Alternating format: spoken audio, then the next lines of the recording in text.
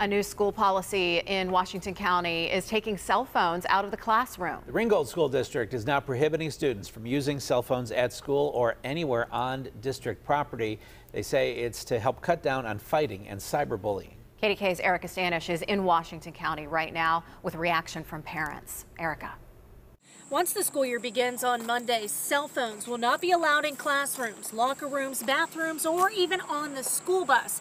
And if a student is caught using one, the district says they will face a penalty. The kids go to school to learn, so they don't need that distraction. In a world full of technology, students at Ringgold School District will be following a new policy this year that doesn't include cell phones. My granddaughter is 16. She goes to the high school. She does have a cell phone. I would like her to have it in school, but do I think it should be open in the classrooms? No. According to the district, national statistics show 20% of cyberbullying incidents happen on cell phones while kids are at school.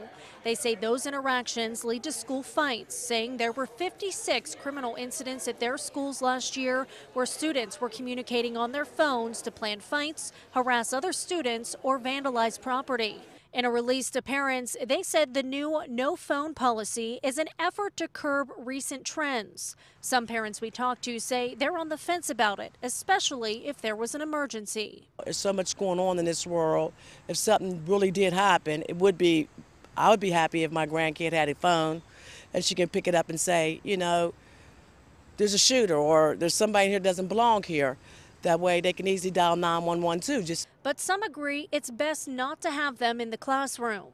They need the book learning, the education, and they need to, be able to concentrate on that. The district says if a student is caught with a phone once, it will be confiscated, their parents will be called, and they'll get a verbal warning.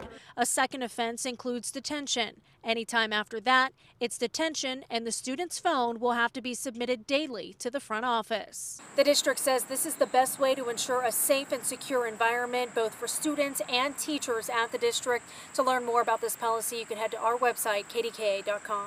In Washington County, Erika Stanish, KDKA News.